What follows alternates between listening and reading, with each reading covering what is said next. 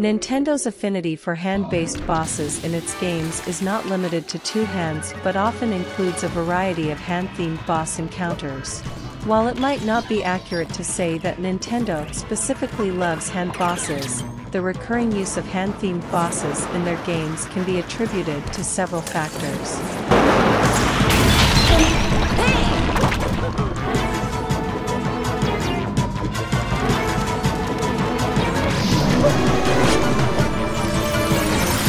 Nintendo is known for its innovative and creative gameplay designs.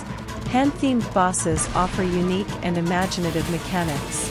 They can grab, throw, slam, and perform other actions that add diversity and excitement to boss battles.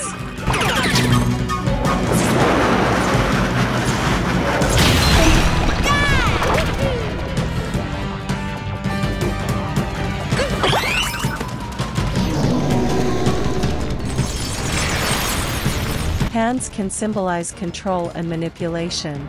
Defeating a hand-themed boss can represent breaking free from an oppressor's grasp or overcoming an obstacle. This thematic element can add depth to the game's narrative.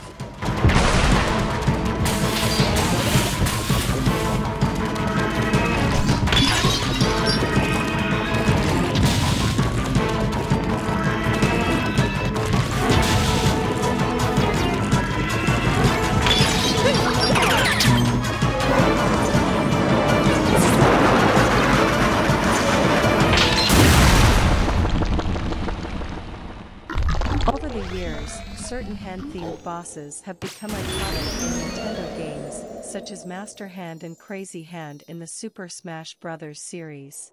These bosses have become part of Nintendo's gaming legacy, and their inclusion in newer titles can evoke a sense of nostalgia for longtime fans.